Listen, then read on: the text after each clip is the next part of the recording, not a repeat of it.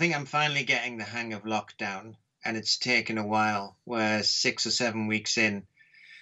Compared to the first week and that kind of deluge, that tsunami of, and you won't be doing this and you won't be doing that, and the fading away of all structure of my life, and just left adrift, and not knowing how to cope, and not having any structure, not having any anchors, not having any grounding to not just a week, but to every single day.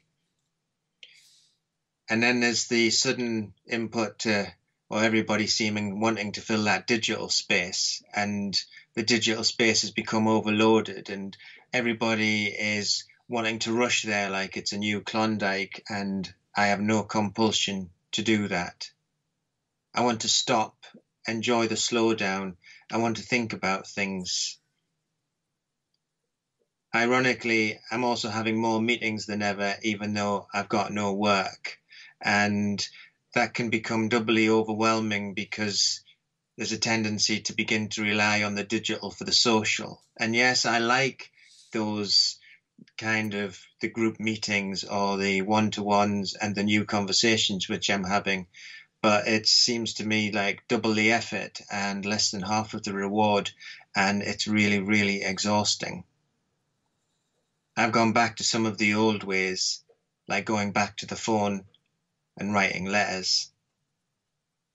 And my studio, which is 20 miles away, I can't get there because of the lockdown restrictions. So where I am has had to become my new studio, but I'm not yet really in the space to make work. I'm still thinking, I'm still processing. And so part of my creativity is learning how to cope with lockdown.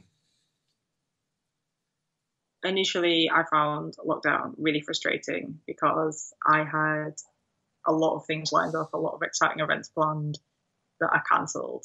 And I think that brought up a lot of feelings for me because there's been a lot of times in the past where I felt like I was just starting to gain momentum, and then I've had a flare-up with my MS and everything's had to be cancelled.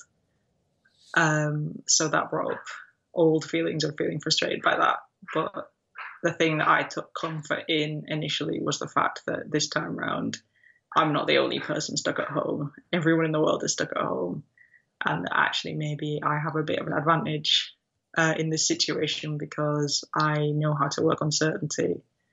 And I think that those of us with chronic illnesses and disabilities, we have experience of working in difficult circumstances when all our plans have changed.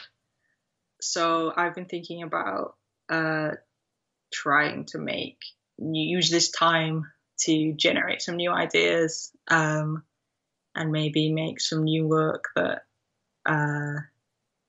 is possible in the new circumstances that I find myself in, and hoping that sometimes restrictions can be what we need to generate new ideas. I've spent the last 3.5 years developing a project, fundraising for a project, and that project was going to be the biggest kind of review of my work around my own personal experience of dyslexia and the experience of others that I've come into contact with. And I've been producing all this sculpture, this performance, this photography for this exhibition. And then all of a sudden, I suddenly, like all of us, suddenly realized that it was very unlikely that it was going to happen when I thought it was going to happen. And then suddenly we're on lockdown. Suddenly I can't get things printed or framed or even develop plan B. I'm into plan C. And the plan C has had to become a kind of a new way of working, going back to, ironically, the new way of working is me in the attic with materials and making things. The thing that I'm kind of unsure about is how I'm going to be presenting the things I'm making. I'm still making things for the show, but I don't know when that's going to happen. I'm also homeschooling 3 days a week. So suddenly I haven't got 5 days. I've got 2 days. And so everything's being crammed into this small space. And as happens when priorities shift, things that weren't important becomes very important, and things that didn't mean anything, like popping to the shops, have now become a really big thing.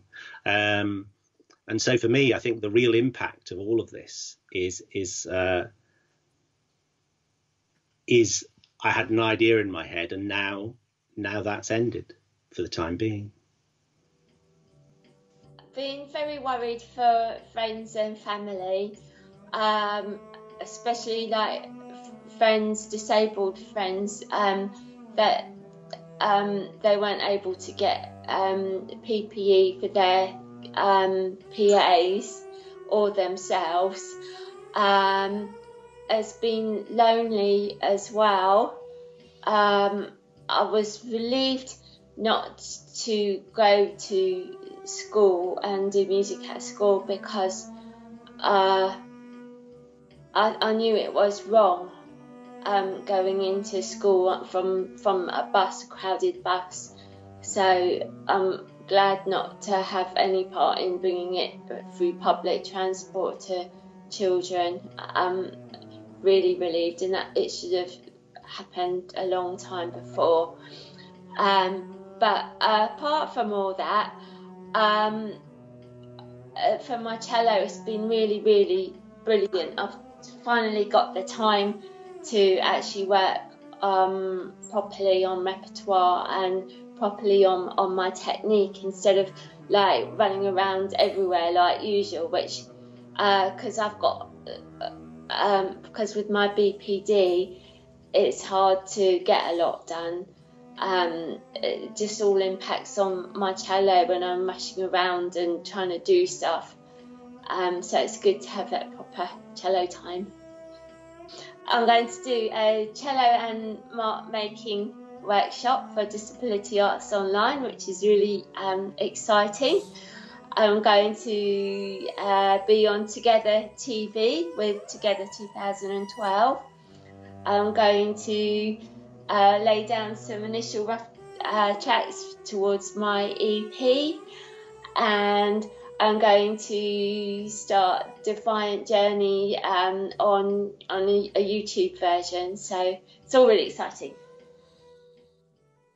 So isolation. Well, I think I have this in common with a lot of other disabled artists, that we're kind of very used to living in a state of lockdown. I can easily go for a week without stepping outside my front door. And so this current situation hasn't kind of changed the rhythm of our lives necessarily very much. It has kind of brought into focus in the work this kind of sense of thinking about the kind of fragility of life, and the this sense that I have of nature fighting back against the kind of parasitical nature of the human species, of what we've done to dominate the planet. But this painting is very much kind of, its starting point was Kingly Vale, which is a grove of 2,000-year-old yew trees that have something very important to teach us. I feel, you go there, and the atmosphere I'm trying to convey in the painting is this sense of these incredible beings that have absorbed 2,000 years worth of life and vitality, and watched the human species evolve, and have watched nature for all of that time. And you go there and you get that sense, and it's about connecting with other disabled artists whose work also kind of resonates with that. So this lockdown has brought about stuff like isolation, and social distancing, but it's also made me laugh a lot too, which is probably a dodgy thing to say in these times. But I've seen people on the street who are trying to socially distance whilst drunk, and that is hilarious.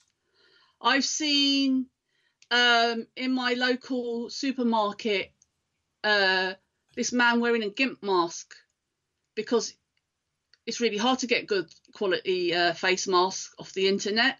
At the moment, I'm making videos called Useless Hints and Tips for Lockdown, and it's a humorous take on my personal experience of lockdown, of trying not to let the pain of it and the worry of it take over my life. So I find using humour, we take and regain some of that power back. So that's why I created them. So I've made videos on, shaving your eyebrows so you don't want to go out, or making a bra out of face masks, and making a self-distancing pole out of old sex toys.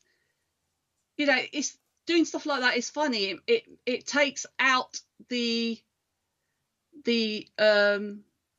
pain and the darkness of the situation, and you're laughing at being human.